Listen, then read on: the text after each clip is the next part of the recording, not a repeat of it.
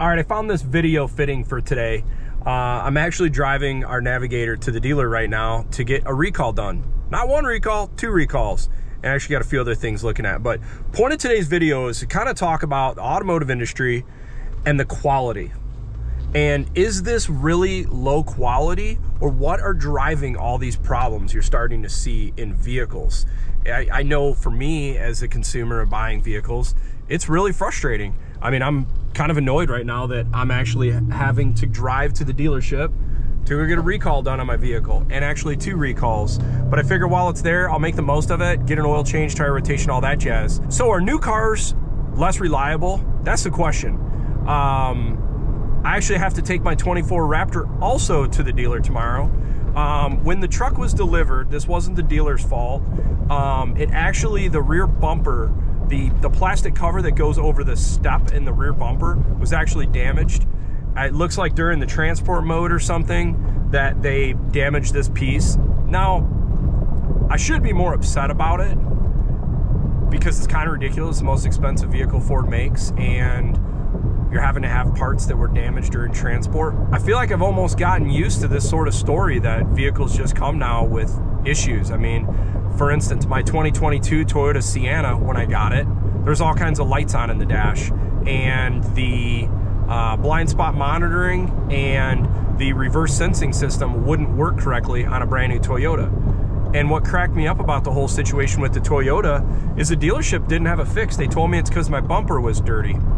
But yet I went and power washed it and there was no dirt on the bumper.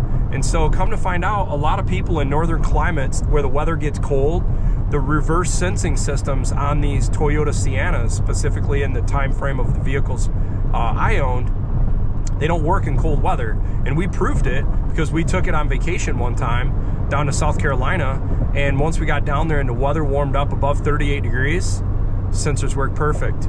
Head back to Michigan, lights come back on in the dash. Summertime comes in Michigan, lights go off for 6 months. Wintertime comes, lights come back on. So it had nothing to do with dirt. It had to do with some sensitivity in cold weather with the Toyota sensors. But are all these new vehicles just less reliable? I mean, it's pretty frustrating how expensive these new cars are, and it seems like it's problems.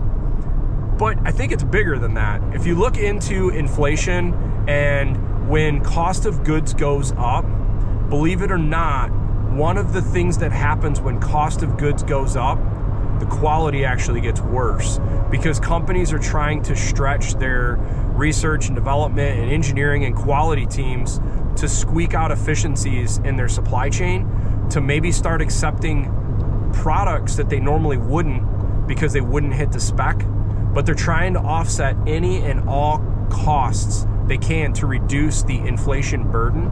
So I'm not surprised that vehicle costs went up 50% in the last 4 years, in some cases more, and in some cases maybe only 20-30%, but it went up drastically. But yet people are having more problems with cars post-COVID. I think some of it beyond inflation is the technology in these new cars. I mean, you look at a 24 F-150, now on a 302A package, it's just standard that Blue Cruise comes with the vehicle. That's incredible. That's some really high-tech features that in basically one step above a work truck, you've now got hands-free driving. That's incredible. 3 years ago, you had to get a limited trim platform. 3 years ago, you had to get a limited or a Laramie high level and then spend extra for all that technology. So I'm wondering now if we're starting to see more of these problems because more of this technology is out there, more sophisticated sensors. Not really sure, but what I know is I'm heading to the dealer right now for 2 different recalls, one a backup camera and another there's just not a fix for right now. They're just letting you know there's a recall. And it's kind of annoying. But the sad part is I'm not seeing a brand right now that's not having these issues. I mean, I'm hearing issues with Ford, GM, Chrysler, Nissan, Honda, Toyota. I'm hearing about issues with Teslas. We got family members and friends with Teslas that are having issues. We have a friend right now with a Rivian that's had issues with that. So none of these vehicles are without problem. I don't even see an engine option that seems to be like the most consistent. You know, some people might say maybe a gas engine is a little more reliable than a diesel. I think in some cases that might be true. In other cases though, I don't know if that is actually true. If you look at like maybe like General Motors heavy duty trucks, they've got a pretty sophisticated direct injection fuel system now the past few years with their trucks. Whereas maybe like a Ford heavy duty truck or Ram heavy duty, they're running a port fuel system with a low pressure fuel pump with basic fuel injectors.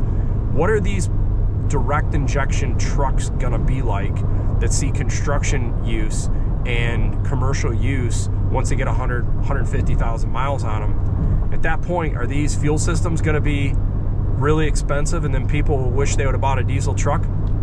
Not really sure, but it is really frustrating as a consumer to be having these continued issues. I've got some friends saying, I'm keeping my 10-year-old truck because I know it, it's been reliable, I can work on it easier, parts are easier to repair. I can't blame them. I do think that owning a new vehicle out of warranty is kind of scary, because if you look at some of the new vehicles, some of these taillights are $2,000, $2,500 if you crack a light or if a LED bulb inside goes bad.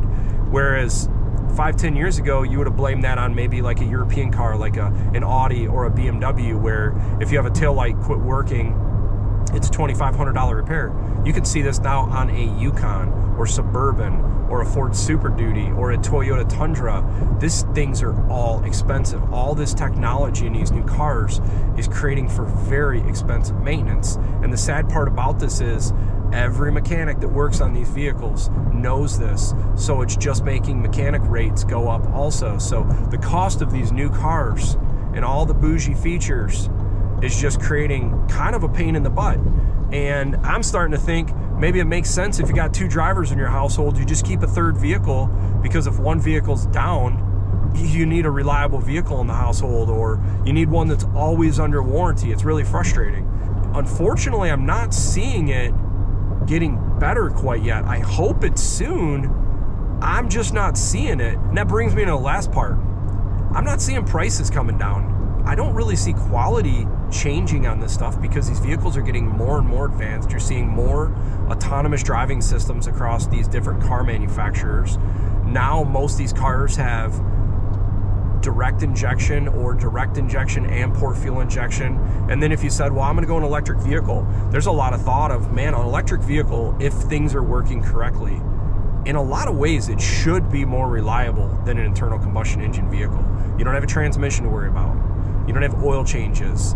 You don't have spark plugs, wires for the engine. But what you do have is a sophisticated high voltage wire system. You've got inverters. You've got a lot of other technology.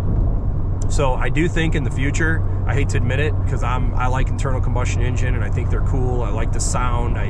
They're just simple. They're much more simple to me than an electric vehicle. But I do think in the future, I do think electric vehicles will probably be more reliable and more simple.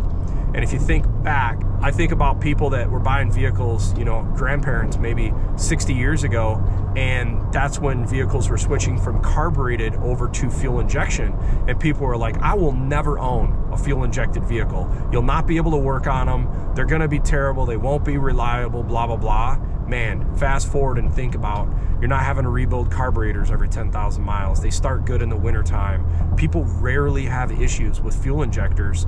I'm starting to wonder, are we in that era where right now maybe the electric vehicles, they are not more reliable than an internal combustion engine vehicle, but in 10 years from now, are people going to be like, yeah, I've got 400,000 miles on my Tesla, no big deal, and people will treat that like an 80,000 mile gas vehicle? Not really sure. It's going to be interesting to see how reliability in these things go. But what I'm getting frustrated with is I'm getting tired of getting things in the mail that says there's a recall or there's this problem or that problem. So to switch course a little bit, I actually kind of got annoyed with quality and recall issues on the Polaris snowmobiles I've been buying. And I've been running Polaris snowmobiles for 14 years. I've never actually had one leave me stranded, which is good.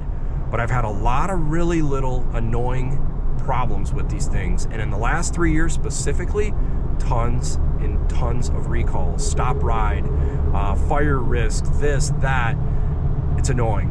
And that's why I said, you know what, I'm done with Polaris. I sold my Polaris sled. It was a nice sled, but I'm just kind of annoyed with it. And believe it or not, I'm going back to running 5-year-old snowmobiles that I can work on a little easier. They're out of warranty, and I'm gonna make the most of it. And I'm starting to wonder, does it make sense to just do that same thing with cars now? Should people start thinking about, you know, I'm gonna buy a 5-year-old vehicle and I'll just keep up on maintenance and run it?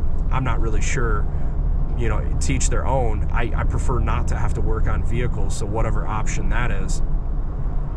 Anyhow, I just thought it was interesting. It was on my mind. I was thinking about this as I'm driving my vehicle in to get these 2 recalls done.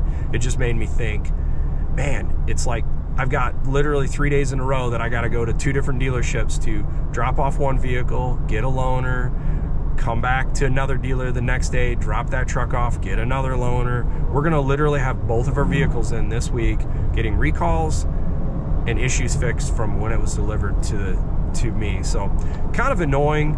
You know, I feel for the people that are kind of annoyed like myself with recall issues, quality issues. And I'm hearing stories about people buying brand new Rivians and they're sitting at a dealer for 6-7 weeks. I've heard same things actually about a Mustang Mach-E recently, which is really disappointing. Been in a dealership for 5 weeks getting some issues fixed. So I'm gonna keep watching the data on the different manufacturers as far as recalls. As the technology increases, I'm convinced we're gonna be having these issues, unfortunately. I hope you liked the video. If you do, feel free to like, give me a thumbs up. Have a great one.